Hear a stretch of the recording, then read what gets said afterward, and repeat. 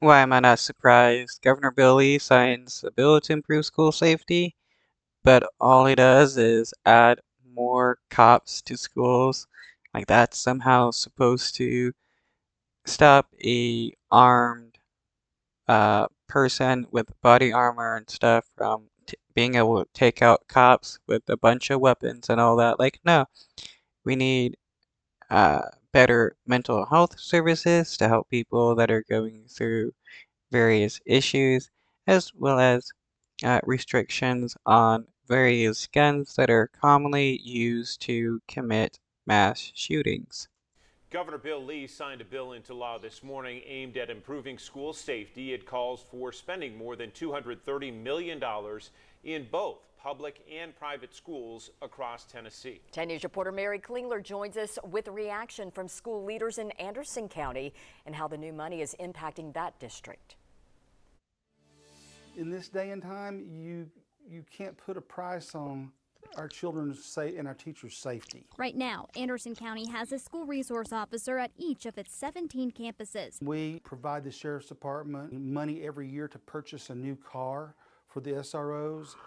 We also help pay for their uniforms. Assistant Director. Yeah, because a police car and a uniform will somehow stop a mass shooting from happening at a school, which it doesn't. Of schools, Greg Deals says the school spends about $60,000 on each SRO. Multiply that by 17, that equals over $1 million a year on its SRO program. I know it's a lot of money, but with the way things are happening, with the shootings and the violence and stuff like that, we have to ensure the safety of our kids and our teachers. Deals says safety.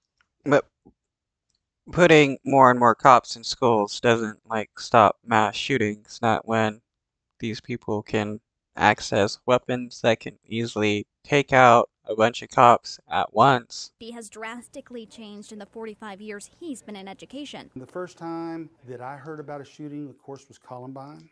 And then we had a shooting up at Campbell County, just up the road, and then one at Central High School. And after that, I lost a lot of sleep as a principal. $30 million will go toward adding Homeland Security agents across all 95 counties. Anderson County.